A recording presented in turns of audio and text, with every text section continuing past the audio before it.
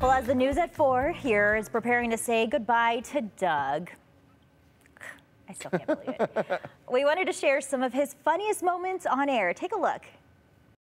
We have a traffic alert for you wide loads going westbound on I-84 in Caldwell. You'll have to take a detour. Drivers trying to get on the westbound on-ramp from Chinden in Caldwell. I apologize, everyone. It was just the combination of words struck me as funny. Wide load trucks are going to be taking detours. That is only allowed on the morning show. With all the sunshine we had this weekend, it may have you thinking about spending time on a lake at the Boise River. We never do this, Doug. What's going on today? It's Monday. Oh, welcome back. Wide loads? Yeah. Heads up for all you wide loads. And I was like, there was a period in there or a comma that I missed completely. And then we just, you start giggling like that. Yeah, and it's tough though, especially when you get the case of the giggles. Like you just keep going. Yeah. And you feed off of each other. I mean, I've been there with you and other people, and you just sometimes you just can't compose yourself. We got a lot of really good comments after that, actually, because people just like laughing along with us. So that's what you hope. And how about a trip down the jump slide?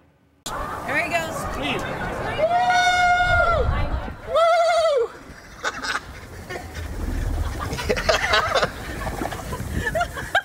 You kind of sounded like a turkey, like gobbling.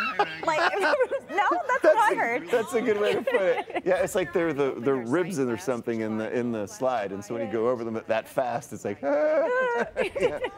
That was fun. That was fun. That was on the morning show too. We all did it and screamed. Yeah, and I know you also during the morning show you kind of got a chance to visit 5th grade, right? Talk about that. Yeah, well, this is part of our Do My Job series, and this is 5th grade. Take a listen.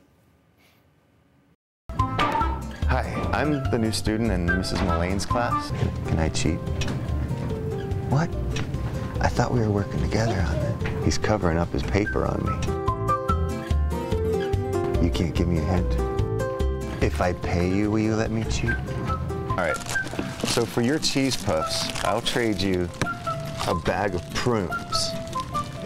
No! You are the worst negotiator ever. First of all, I'm also a bad influence. Yeah, that too. Prunes? Come on, Doug. What kid doesn't like prunes? Every kid. Oh, I should have known that going in, right? But I think you were winning with maybe the money part. I mean, kids like that kid was he was just, his morals were unbreakable. He was not going to let him cheat. Oh, well, what a good memory to have, and I'm sure that was a fun story. Yeah, and those kids probably remember it too. Oh yeah. Yeah. We'll be right back.